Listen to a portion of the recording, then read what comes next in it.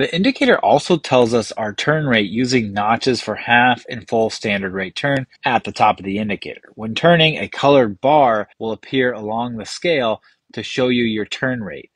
The color bar is not seen in here, but we're talking about this scale up here. And everyone's going to be a little bit different depending on your aircraft and your PFD. That's why it's so important to, before you fly a technically advanced aircraft, you get used to that particular system because they're all a little bit different. But you can see here, we have the standard rate pointed out here, up here at this scale, and then your turn rate is going to be like a bar that kind of grows as you increase your turn rate or shrinks as you increase your turn rate, and it'll align with that standard turn rate when you have a standard turn rate. And then as you can see under this white triangle right up here, we have our heading, which is 149, and then we also list our course of 141 degrees.